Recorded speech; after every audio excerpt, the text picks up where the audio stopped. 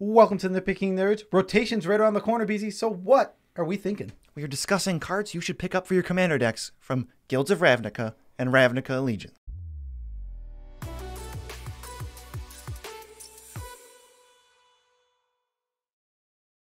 I'm your host, Joe Cherries. I'm your host, Beezy, and that makes us the Nitpicking Nerds. If you haven't subscribed, and this video is about to save you money on the next commander deck you make, come back and subscribe, because we'd at least deserve that. And besides, you want to be subscribed to this channel because our subscribers are 10% more likely to get Shocklands at the low price of nothing. Disclaimer guy here. The Nitpicking Nerds obviously aren't giving away free Shocklands, so they can't guarantee you'll get free Shocklands. I have no idea what that means. It means you get them for free. No, yep. Okay. Moving to Guilds of Ravnica. We're just going to start off. We just got a bunch of cards. We're going to list them all here. Ones that we think are basically never going to be lower. And now that they're rotating on standard, this is the best place to grab them. Yeah, so either right now or within the month, the next month upcoming, with the rotation coming, these cards are at a low and they're going to drop lower probably due to rotation and seeing even less play. But then most of them are just going to go back up in a couple months after that. So there's like a window where you can get all these cards for the cheapest they'll ever be from now on. So we recommend you do that. Yes, excluding future reprints, which we could never predict. But we'll try. First one's Assassin's Trophy. It's not the cheapest. It's $11 right now, but it's a great card in EDH. It's a great card in CEDH specifically too. And if you want an Assassin's Trophy, get it while it's $11. The card stands to go nowhere but up until it sees a reprint. Yeah, it's really efficient removal spell, especially in other formats. So maybe if you're like a modern player and you're thinking about some black-green stuff, maybe get an Assassin's Trophy. Knight of Autumn is next. It can blow up artifacts or enchantments on an ETB creature. That's huge. I could see this maybe going up to like $2 because it is a rare, like Reclamation Sage. Obviously, that's like 20 cents always because it's an uncommon. But this one is weird for reprints, and like I said, it's a rare. So I could see it being $2 or $3. Get it while it's nothing. It's about $1 right now. But I can see it being more. Like, the thing is, if this card continues doesn't see reprints for the next couple of years, it'll just keep crawling up there. I could see this card easily being $10 in a few years. Yeah, it's like the chromatic. It's not obviously Chromatic Lantern, but the Chromatic Lantern thing where it comes out, it's $2, nobody respects it, and then it's $10, and then it gets reprinted, and nobody kicks it up, and then it's $10 again. Or I could think of another example of that is Aethersworn Canonist, where it's like it's $1 forever, then a deck needs it, so now it's $1 million, and then they reprint it, and now it's $1. And then it's a dud. Mission Briefing, blue, give one of your things, flashback, cast it. This one is weird because you can pay alternate costs. It just lets you cast it. It's not even flashback. It's like a different Snapcaster Mage. It also digs a couple of cards. If you have an empty graveyard, you could still technically cast this and have it do something. I like Mission Briefing a lot. It's really only $1, like $1.15. That's totally worth it. I could see this being $4 or $5. I want to be very clear. In EDH, it's not as good as Snapcaster because Snapcaster has the bounces and the going back to your hand, stuff like that. But I think Mission Briefing is on a much more comparable level than in other formats like Modern, where the 2-1 body is actually a super relevant thing. In comparison, the 2-1 body isn't what's important, but it is still there. I mean, Mission Briefing is close enough, especially if you want to be on a budget. Yeah, how about it's the budget Snapcaster Mage, and that alone, whenever there's, it's the budget this, that card always goes up and then stops being budget. Yeah. And then you need it's the budget Mission Briefing, and then that card goes up. Yeah, that's true. Next, Shocklands. Don't get these quite yet. Wait until right at rotation when all the standard players are unloading their Shocklands and then get them, because standard players have a ton of Shocklands right now, and if they don't play other formats, they're going to be moving them. Shocklands are a staple of EDH, and they always will be because they're so good. They're just such good lands. Especially when you start at 40 life. It's a free roll to pay 2 life at least twice, always, every game. Shocklands are great. We're just going to say Shocklands for Guild of Ravnica and Ravnica Legions, all 10. Lump them together. Oh, this is my favorite card. This is the one that you actually, like, I'm going to put the most weight on this one. Underrealm Lich. This is our favorite card. Well, it's my favorite card recently. It's great. 4/3 for 5. If you would draw, you look at the top 3. 2 go into your graveyard, 1 goes in your hand. You pay 4 life, and it becomes indestructible, and I think you tap it. This was $1, and then we started hyping it up, and now it's like $5. And I guarantee you, in a year, this card's going to be like $15. Maybe. When you play it, it has such a huge effect in the game. Well, obviously, I can't actually guarantee that. Get disclaimer guy up in here for that one, but there's no way this card won't Oh wait, that's still a definite statement. I think this card will be $15 in a year, and I'm smart. Only a Sith deals in absolutes. If you can't see, those are Anakin and Obi-Wan action figures. I think people were asking what those were. Yeah, they're tiny. They're so tiny. Yeah, they're tiny. We'll get bigger ones eventually. We said if we reach, what was it, 100K subs, that we will get the big fancy Obi-Wan. Oh, it was so much money. It was like $3,000 because it looked like Ewan McGregor. It looks literally like him. Okay, next is Thousand Year Storm. If you like silly storm decks and you like overkill beyond belief, this is such a fun card. I think that's what makes this card so cool. It's okay in a decent card, but on top of that, it is so Timmy on top of being a decent card. So it's like, oh, at the Timmy levels, it's like $4. Get them when they rotate out standard. This card is so cool, and I know people love it. Because you take your favorite spell. This lets you turn any spell into a storm spell. So you're like, oh, my favorite spell is Opt. Well, now you can cast 30 Opts in a turn if you really want to. So this enables so many shenanigans, and it's going up. There's no chance that this stays low. It's too Timmy. It's too Timmy. Timmy. It's way too Timmy not to go up. Just like Under Lich, they're both mythic rares from this set. Guilds of Ravnica was not the best draft environment, so probably was opened a little bit less than even Ravnica Allegiance. Mm-hmm. What's next? Well, next up is Expansion Explosion, standard All-Star. You can copy a spell or just deal a bunch of damage and draw a bunch of cards. This is actually a deceptively good mana sink. Explosion looks awful, but as soon as you cast it for more than 4, you're feeling pretty good about yourself. So I would recommend, while this is like $1 or $2, buy like 3. I don't want to understate this, but expansion on the side is super good for winning like counter wars. It's super good for like copying like a demonic tutor, things like that. This card is very good. Expansion, don't underestimate how good expansion is. Like, it is just the staple on part, but it is probably the part you'll cast more often, and explosion will be like, okay, well, now I have 20 mana, let's make a giant explosion. Well, Torment of Hailfire is a great X spell, but it'd be a lot better if it said half of it was Torment of Hailfire, or you could like draw a card to lose a life. Like, that would just be a way better card. Yeah. It actually does something if it's not the giant X spell. Yeah. Speaking of mythic rares from the set, Doom Whisperer is pretty cheap right now. It's super bomby and mythic-y, and it's cool. You can pay 2 to surveil. It's a 6/6 flyer. Thing's big. It also, I've seen it when Beezy's played it. If you have excess life, which you start at 4E, so you'll have excess life, you can just pay and just make your draws really good. Yeah, or like I had a Living Death in my hand. I'm like, okay, I'll just pay 12 life, mill 12, and let's go. I think another thing this thing does is it is pay life : and there's not many cards that do that, or cards that do that are good. So this is a reasonably costed. It's not 8 mana, it's 5 mana. Lets you just pay all your life if you want to. I think that's really cool. And it comes with an above curve body on top of that. Yeah, 6/6 Flampler. It's not bad. What's not next? Bad. Oh, Beast Whisper. We called this one early on when it was 50 cents. It's whenever you cast a creature spell, draw a card.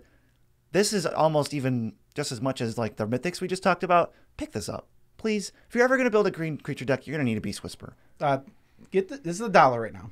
This will easily keep crawling up. I mean, what is the card I'm trying to think of? What is the 6 mana version of this? Oh, Soul of the Harvest. Soul of the Harvest. So Soul of the Harvest has crawled up to like $2-3 sometimes. This card is a million times better. And Soul of the Harvest has been reprinted like 4 times. Yeah, exactly. Get this card while it's cheap. Get it now, because I don't see this card staying $1 for much more than a month or two. No, yeah. People are going to realize, oh, I need my Beast Whispers, and then they're not going to be any Beast Whispers. And that last for this set is Midnight Reaper. 3 mana, 3/2. Whenever it or another creature you control dies, non-token, you draw a card and lose a life. This is so good.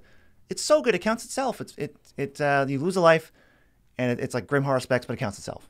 It just reminds me of another thing where life is such a high resource that losing that life isn't going to matter when you're drawing cards. Did you know we did a video about life being a resource? Yeah. And potentially starting Commander games at 30 life? Check it out. It's pretty good. All right. And moving on to Ravnica Allegiance, there's a few more cards that we want to talk about. First, Awaken the Ernswhile. This card's like 30 cents. And I think this card is actually just incredibly good. We don't play it, but I think it's way better than maybe even... We shout it out all the time, but we never play it. I think we probably should. This card it's so good. I think this is a card that has a high disparity between fun, which is way down here, and how good it is. The card is very, very good, but it's not very fun. No, I remember there was an old card from Alara Reborn that, like, I think it was Identity Crisis, where it exiles someone's hand in graveyard. That card was really good. I remember we played it, and you always hated it. Well, yeah, Like, I literally just had to take it out. But this is basically that. If your deck doesn't care or wants its hand in its graveyard or gets triggers off discarding, this is the same thing. Just ruin everybody's day, except yours. I'm actually putting this into a deck. I'm building Croxa, and I'm hopefully finishing up the deck today, and it's in the deck. It took you so long to build that deck. Yes. Go check when our Croxa video came out. That's when he was like, "Oh, I think I want to build Croxa." Yep, that's true. Next is Guardian Project, much like Beast Whisperer. It's basically just an enchantment Beast Whisperer in EDH because things don't share names in this format, it turns out. Yeah, this one I think is even better. It lets you flicker. Every creature does it. It's harder to kill because this is an enchantment. If you have Enchantment Matters stuff, you just play this too.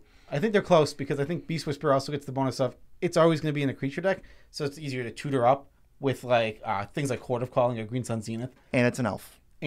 So I think Beast Whisperer is probably a little higher, but they're so close.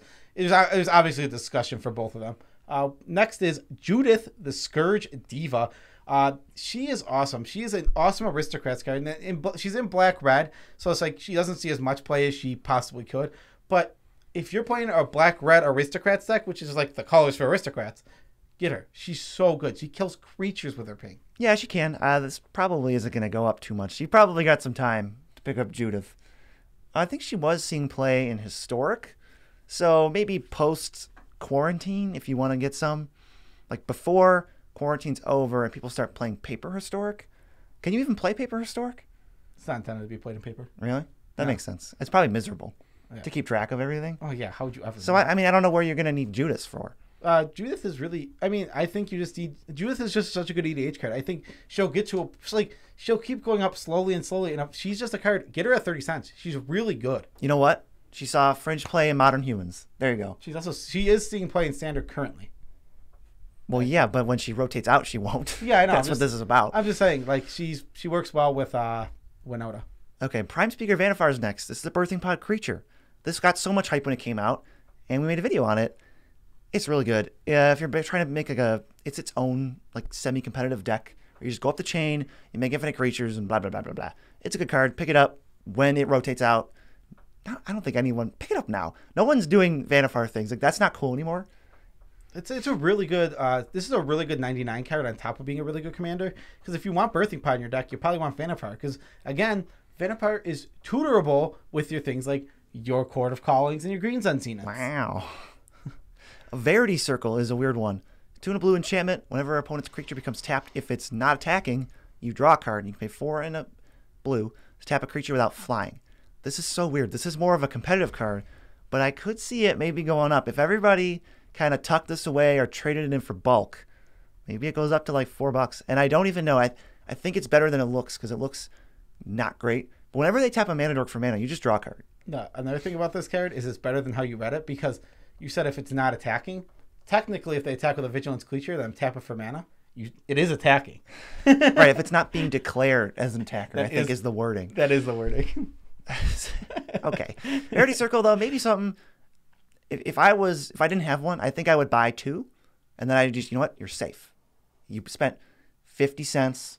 You're covered if you ever want to put it in a deck. All right, yeah. Next, Biomancer's Familiar. This is a creature version of Training Grounds for you. And it's just a creature version of Training Grounds. Talk about card that's going to go up. Training Grounds is garbage. It is useless. It was useful nowhere at the time. It was like a $5 card. That was already expensive. Now it's like, what was it, like 40, 50 bucks? It's really expensive. It's ridiculous. And just wait a couple of years and all of these Training Grounds clones are going to be $10, something like that. I could see it anyway. It's just, again, I will say it one more time. If these cards get reprinted into the ground, obviously they're not going to go up and obviously there might be a cheaper time to pick them up. But until then, this is going to be the cheapest time for a while. Yeah, for Biomancer's Familiar, it's worth nothing. And they just came out, so it's not like they're going to reprint all these immediately. Yeah, exactly. And the last one is End Raise Forerunners, which is a great budget version of Crater of Behemoth. That's all it is. If you need a Crater for your deck, but you're like, wow, I don't have $40 to spend on the Crater Hoof. Or I didn't win the deck building challenge in the Nitpicking Nerds Patreon. So I have to buy an End Raise Forerunners. Like, that's fine. Just take everything we said about Mission Briefing and Snapcaster, and then port it over to N-Race, Forerunners, and Craterhoof, basically, except for the stuff about the graveyard.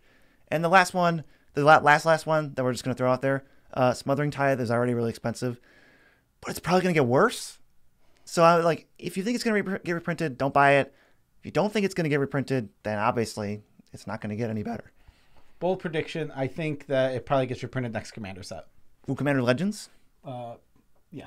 Oh, maybe. That's my thought. Quite possibly. Is that so that's the end of our video. Special shout outs to all of our patrons. We love you all as much as we can without making you uncomfortable. You guys are awesome. If you'd like to join them, you can head down to the description and click on the little patron link, and I'll take you there. And this month, if you are a patron at the end of this month, which means you paid for this month, you are entered to win a Craterhoof Behemoth. Wait a minute, that's cool. But what about a foil one? You're entered to win a foil Craterhoof Behemoth. Not N-Race Forerunners. Not in that race Forerunners.